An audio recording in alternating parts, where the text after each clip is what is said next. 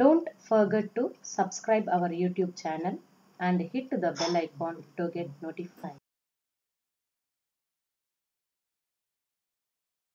Expansion of substance. See, you consider any substance. I am going to give heat energy to the substance. What will happen? There will be a change in the dimension of the body. See, you can see the changes in the substance, in the sense the dimension of the substance will change because of the heat energy that we are applying to the substance. This expansion of the substance because of the heat, because of the rise in temperature, then it is said to be thermal expansion.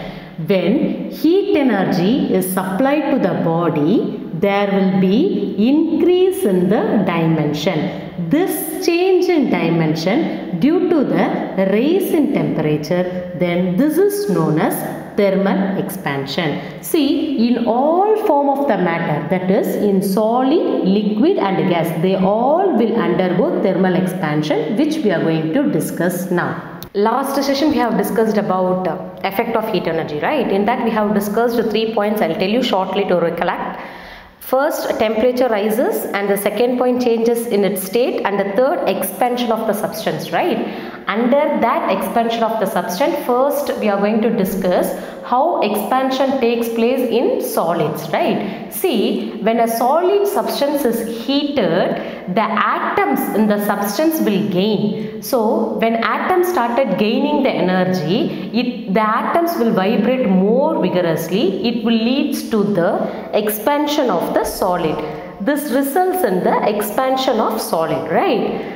There are different types of expansion in solids which are classified as linear expansion, superficial expansion and cubical expansion. Now we are going to see one by one. Now we are going to discuss what is linear expansion. In expansion in solid, the first type is linear expansion. See, when a body is heated or cooled, the length of the body changes. I am considering one solid rod. I am going to give some temperature to this solid rod. After I am applying the temperature, the solid rod will expand. That expansion here I am considering it as a delta L. Before heating, the length of the rod is L0, which is nothing but original length of the rod. After applying the temperature, the rod expands. That expansion I am considering as delta L. So, linear expansion is nothing but if the length of the rod is changing due to the temperature, then it is said to be linear expansion. We have a formula for the linear expansion. See, this is said to be delta L is said to be the change in length. It is proportional to the original length of the solid, in the sense, if the initial length is more, the linear expansion is more. If initial length is less, the linear expansion will be less. So both are proportional to each other, and the linear expansion is also proportional to the change in temperature. See, if the temperature is more, the linear expansion will be more. If temperature is less, obviously the linear expansion will be less. So both are proportional to each other. I am considering it as equation number 1 and the second equation as equation number 2. Okay, now I am going to combine both the equation. Left hand side are equal, so right hand side also should be equal. So delta is proportional to both initial length as well as the change in temperature. I am bringing the, okay, now to remove the proportionality symbol, what we have to do? We have to include is equal to one constant. Here I am taking alpha L as a constant. This alpha L is said to be coefficient of linear expansion. I will explain you now what is the coefficient of linear expansion. Okay, what is the remaining thing left out here? L0 delta T, right? I am bringing the L0 this side. So delta L by L0 is equal to alpha L delta T. See, this is the formula for the linear expansion. Delta L is the changes in the length of the rod. L0, initial length of the rod. Alpha L, coefficient of linear expansion. Delta T is nothing but change in the temperature. See, this is the formula for the linear expansion. For your clarification, I have returned the abbreviation for all. Delta L is nothing but change in length. L0, initial length. Alpha L is the coefficient of linear expansion. I will explain you what is the coefficient of linear expansion. See, the ratio of increase in length. I will write here, increase in length per degree is said to be coefficient of linear expansion. I hope you understood now. Increase in length per degree is said to be coefficient of linear expansion, and delta T is nothing but change in temperature. Now we are going to see the next type, superficial expansion. Second expansion is superficial expansion. If there is an increase in the area of the solid, I have considered one solid object here. Before applying the temperature to it, the area of the solid is A0. After heating, the area of the solid is increasing. That I am considering it as a delta A. If the area is expanding because of heating, then such an expansion is said to be superficial expansion. We have a formula for superficial expansion. See, change in area is proportional to the initial area, right? If area is more, the change in area also will be more. If it is less, then the delta A also will be less. Both are proportional to each other.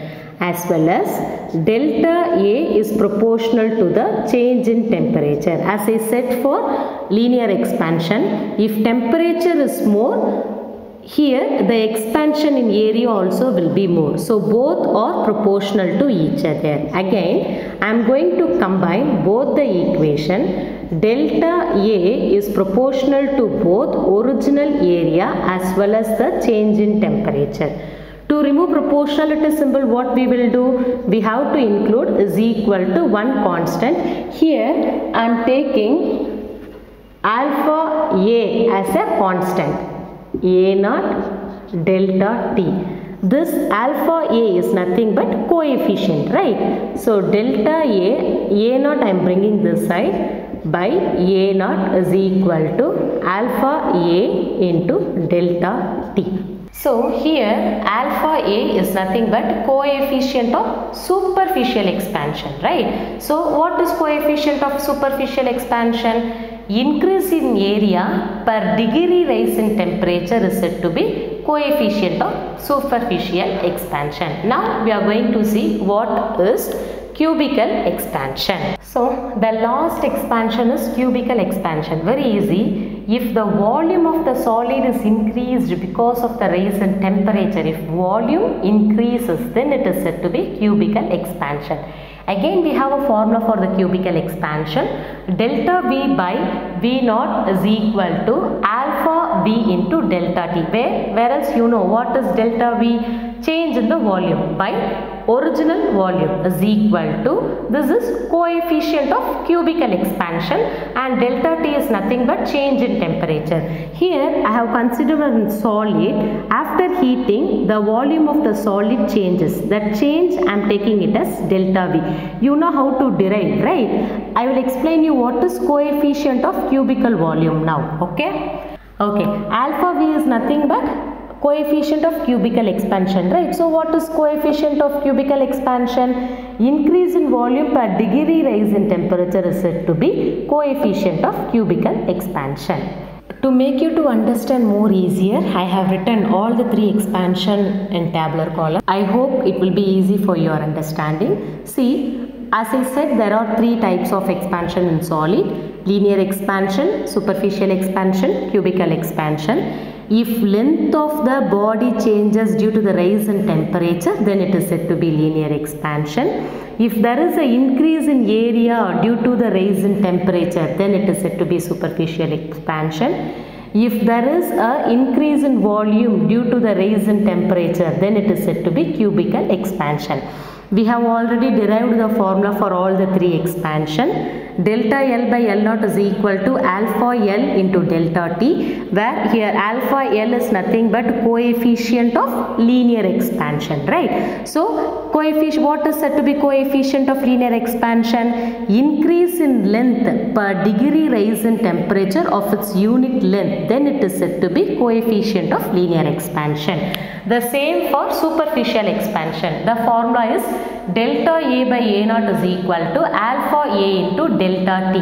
What is alpha A? Coefficient of superficial expansion. See, what is coefficient of superficial expansion?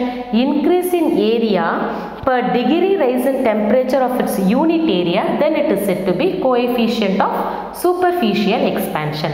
Then third expansion is cubical expansion, and the formula is delta V by V naught is equal to alpha V into delta T. What is alpha V here? It is said to be coefficient of cubical expansion.